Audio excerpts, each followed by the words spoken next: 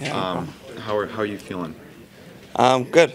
Obviously, it's never fun being out, especially one game in, but we wanted to take the time and make sure that, we took care of it properly. And, it worked out being a little earlier than schedule, which is nice. And, just excited to be back. You've been watching this team for the last couple of weeks. What has stood out to you most, and what are you hoping to kind of bring back and add value to the group?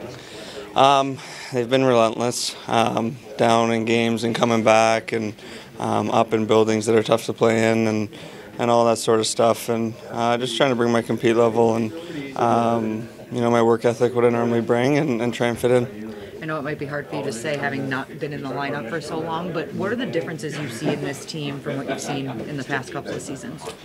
I think consistency from the start of the game to the end of the game, night in, night out, and that's been an issue here over the years, and we've seemed to do a good job in this room to come out ready to play every night.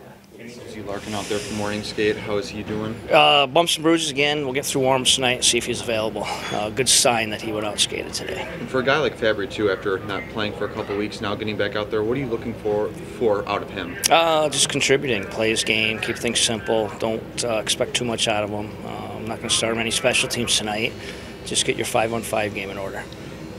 Newsy, I'd imagine this depends on if Larkin goes or not, but where do you have Fabbri slotting in right now? Right now, we're probably going to start him with Veleno and Sprong. Okay. Yep, on his left side there. So we'll play around with that. I like how 11 and 7 played out the other day. I think it kept some of our matchups in a good spot. Don't know if tonight with Fabbri would be a 7-11 type game. You talked about the importance of chemistry throughout the season. What have you seen from Sider and Wallman up there on the top? Good feel with each other. I don't mind pairing them together in the power play simply because they can get back together 5-on-5. It helps our rhythm that way.